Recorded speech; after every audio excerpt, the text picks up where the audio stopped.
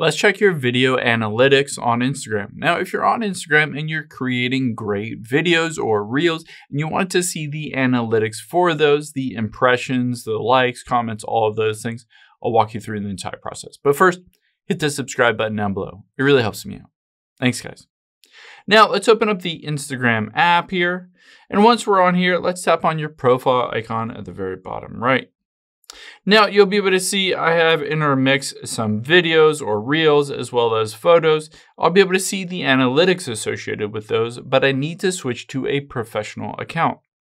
To do that, tap on the three lines at the top right. And then let's just scroll down until we get to account type and tools and tap on that. Now, let's hit switch to a professional account. It's completely free to do this. Anyone can do it. And just hit done here. Now on here you can choose anything you want. Let's just say creator. Let's hit next. And then it will create that business account for you or creator account. Let's get out of here. Now the cool thing after you do that is you get access to the professional dashboard. You can see right under my bio, I can tap professional dashboard.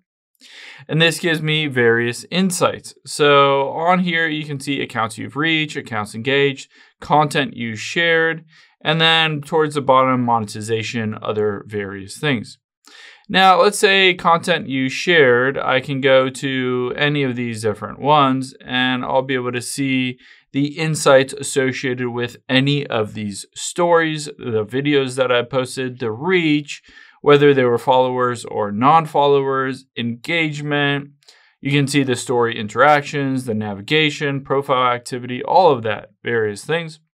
And then, of course, I can filter on here for the last 30 days or anything like that. Now, I can also get into other things like total followers. I can see that information, accounts engaged here.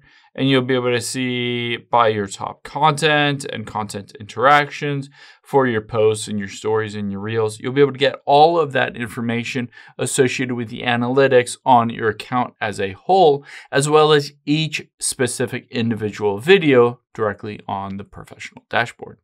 I hope this helps. If it did, hit the like button down below and leave a comment if you have any questions. Thanks, guys.